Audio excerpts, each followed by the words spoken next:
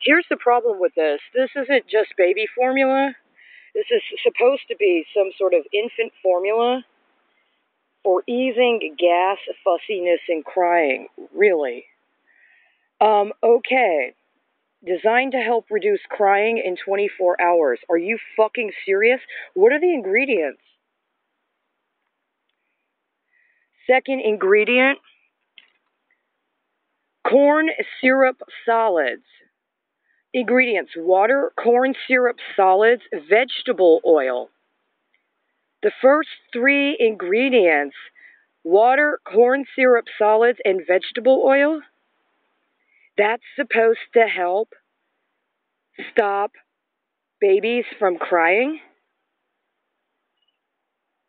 It says it's non-GMO. I don't believe that. I don't believe that. Are they going to certify that this is organic corn syrup? Are they going to certify that it is organic vegetable oil?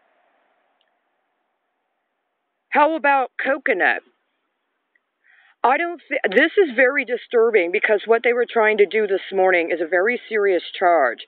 That they said is that they demanded my left brain be sold off. They auctioned off my left brain to a specific person.